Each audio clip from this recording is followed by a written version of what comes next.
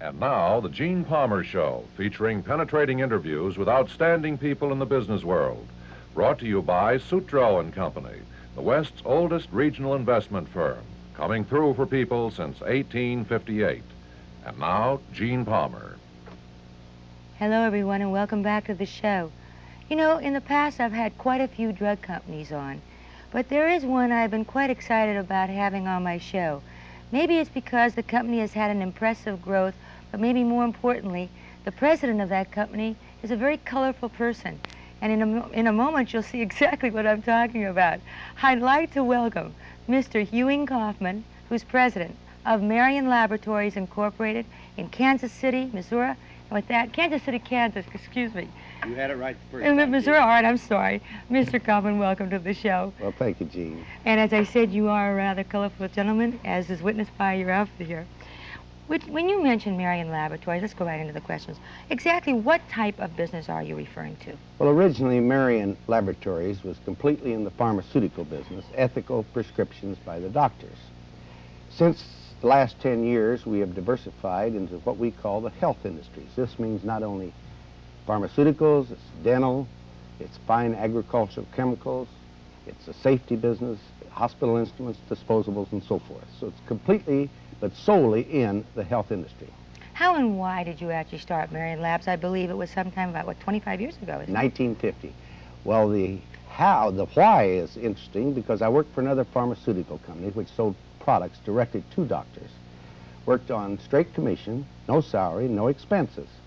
And I fell in love with the business. In the second year, I made more money than the president, which was a mistake. And they cut my commission. I stayed a third year and built it back up, and they cut my territory, so I quit and started Marion Laboratories. It was their loss, I assure you. What has actually been the growth of Marion Labs in comparison, let's say, to other pharmaceutical companies? Well, in the last 10 years, of the some 950 pharmaceutical companies, and of course I'm bragging, but I feel justified because it is Marion, we've been #1 of all companies in percentage of increased earnings. We've been #1 in percentage of increased sales. We've been #1 on the return on equity. We've been #2 in sales per employee, but most importantly, because this measures the efficiency of an industry and how you perform, Marion Laboratories has been #1 on profits per employee by over 50%. On #2. Very, very impressive. Are there any basic philosophies which you actually believe, well, that you feel that are very vital to a company? Yes. I'm almost like Billy Graham is about religion when it comes to the philosophies of a successful business. Because you can be successful in business, but you want to be happily successful. So I think there are 2 or 3 philosophies that should be followed for a company who wants to really achieve success and achieve it so that they can have their head high and be proud of what they've done. Not necessarily in this order, but let's say it is the inherent right of every worker who works for a company that he should share in the ownership of that company. #2, those who produce should share in the profits which they help produce. But probably the most important, because it encompasses not only the employees, it's a philosophy of treat others as you would like to be treated. Now, this is a deliberate misquotation of the Golden Rule because it's not religious. Absolutely no connection with religion whatsoever. Treat your employees the way you'd want to be treated if you were an employee. Treat your customers the way you'd want to be treated if you were a customer. But treat your suppliers, the people from whom you buy, the way you would want to be treated if you were a supplier. Treat your stockholders the way you want to be treated. And it isn't religious, it's just the finest business principle which to operate in the world. Now let me make one more statement. You'll get taken advantage of sometimes when you do this, but expect it. And in the long run, you'll be so much further ahead and so much happier that it's well worth it. You know, I was going to make a comment to that. I think there's only one other gentleman I've ever met who could bring it all together and say it as well as you have. And I've only got one thing: when can I go to work for you? Actually, though, speaking about motivation is really what you're talking about, motivating companies and motivating people. Don't you go around the country literally talking about this on a broad front to other corporations as well? Well, I get a lot of credit for what other people have done because it is recognized that Marion people are dedicated and work hard, and that's partially, a lot of it to do with motivation. But what most people don't realize, motivation is not one single thing. It's a lot of little things done day after day, month after month, year after year.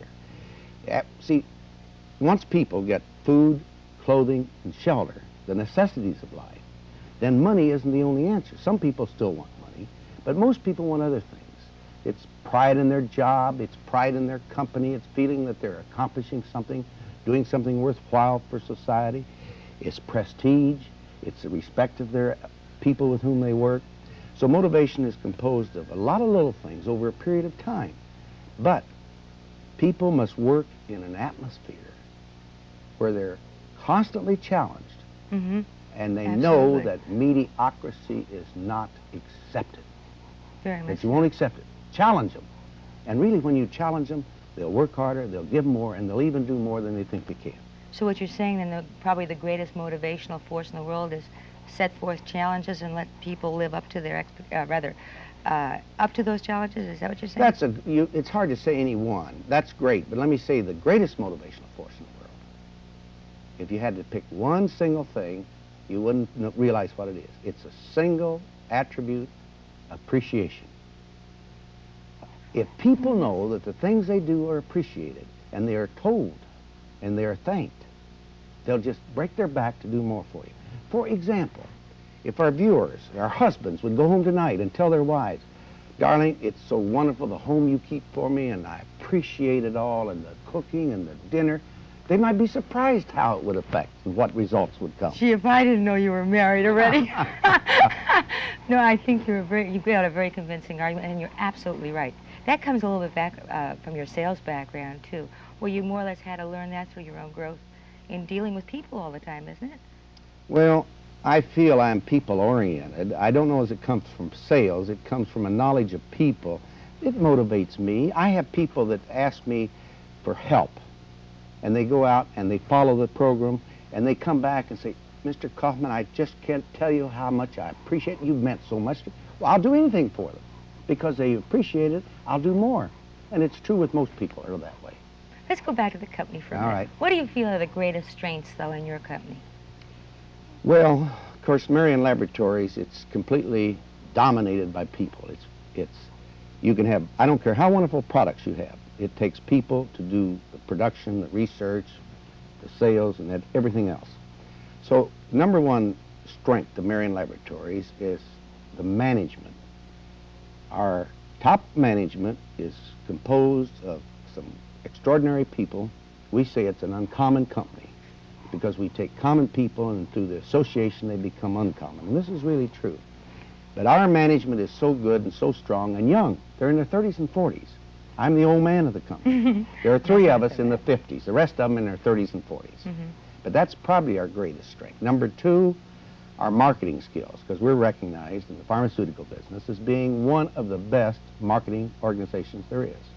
Number three is our research and product development department, who in the past 22 months have had Food and Drug approve 3 new drug products. Which in itself is a miracle. Yeah. Now, all right, now we've talked about some of the strengths, but, you know, every company has some weaknesses. Yeah. And I think as long as you're being so outspoken, what would you consider some of the weaknesses of the company? Well, that's an excellent question, Jeanne, because that's what every analyst should ask, because every company has some That's problems. right. And you're getting to the crux of the whole deal. Well, certainly in the pharmaceutical industry, with Marion Laboratories, our greatest problem is the regulatory affairs as far as the government, the state governments, and the Food and Drug are concerned. It is getting even worse today because instead of just regulating the drug products, they are now starting to regulate the clinicals, the research that you do prior to ever introducing a drug. It's going to run the cost of developing drugs at least 50% higher, and they're already too high at the present time. So the regulatory affairs is our greatest weakness, which is with all companies. Now let's get down to Marion Laboratories per se. I cannot think truthfully of any real weakness we have, except we're not foreign yet. We haven't gone overseas, we're just starting. So you could say that this is a weakness, and it is. But we're going to take it slowly.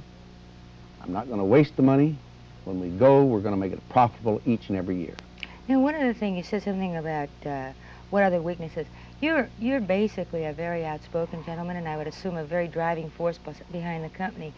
Would you give the impression, though, of being a one-man company to, let's say, the analysts or anybody looking at the company? Well, that's a misnomer, and that's the same reason that I get credit for too many things that the people of Marion accomplish, and they give me credit for it. This was a one-man company, but I've worked for 15 years to change that, because after all, my entire estate is practically bound up in Marion Laboratories, and I'm not a stupid individual. I want it to continue after I am gone.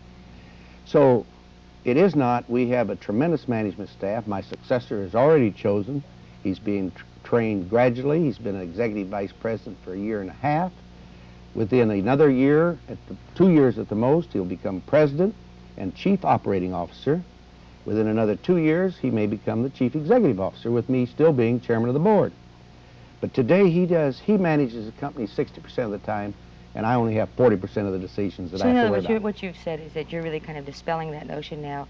Even though you are somewhat the spokesman, you have recognized that the company I'm just kind of like the front piece for them. I was going to say, there's no company that there's one man that's ever going to operate by himself. Well, if it is, it's a support company. Yes, I agree with you. We only have time for one more question. I'm afraid I'm even going to have to make that even short. But what would you say was the greatest thrill that you've had in the 25 years of Marion Labs? August the 19th, 1965, Marion Laboratories went public on the New York Stock Exchange at $21 a share. And that was my greatest thrill, to think a company that I'd started would do that. And that one share today is been split 12 times, and even with the depressed market, is worth $156. So that was a thrilling and a proud moment for me. Mr. Kauffman, may I say thank you very, very much for coming on the show. You make it easy to talk. Thank you. I hope all of you enjoyed it as much as I have. If you want to find out more about Marion Labs, and if you would like to, you can call me. Again, I'm Jeanne Palmer. My guest today was Mr. Ewing Kauffman, and he is president of Marion Laboratories. If you'd like some information, you can reach me either by letter or by calling. I'm in Beverly Hills, Sutro and Company, and you can reach me at area code 213-658-6200. And I hope all of you newcomers out there who are now watching us, hopefully in the other cities, will continue to watch. In the meantime, stay well, and I'll see you next time. Bye-bye. That was great.